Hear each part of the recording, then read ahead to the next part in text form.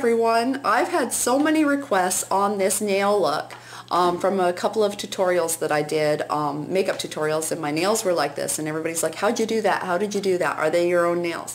Yes, they are my own nails, and I did do the design myself using Miggy nail art pens.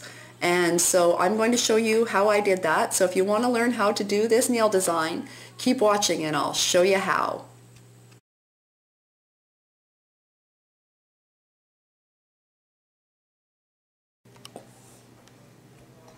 Okay, so for this design I'm going to be using my Miggy nail art kit. It comes in a box that looks like this and it's got 8 colors in it. I'll be reviewing this soon. I want to learn some neat designs first so that I can do some neat tutorials for you guys with it.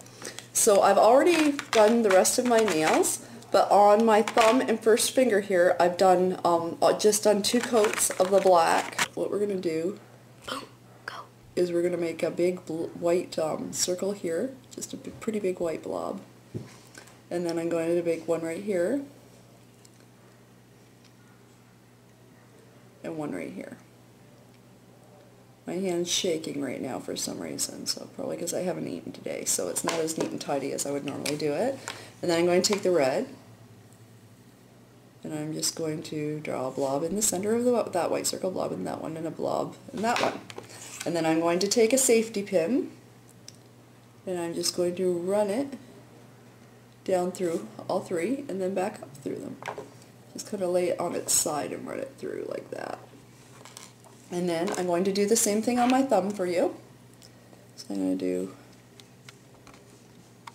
a big circle.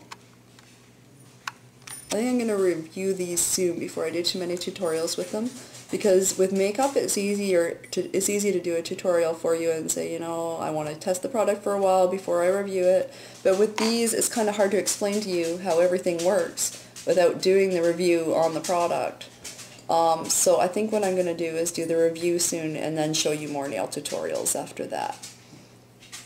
But yeah, so we got our 3 white dots in, and then I'm going to put in 3, whoops, that one went up off to the side. Doesn't have to be perfect. And then put the 3rd one in the center of that white line.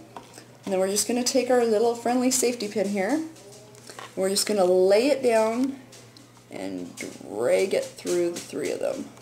Anyway, this is how I did it. I really hope you like it. Bye YouTube. Bye YouTube.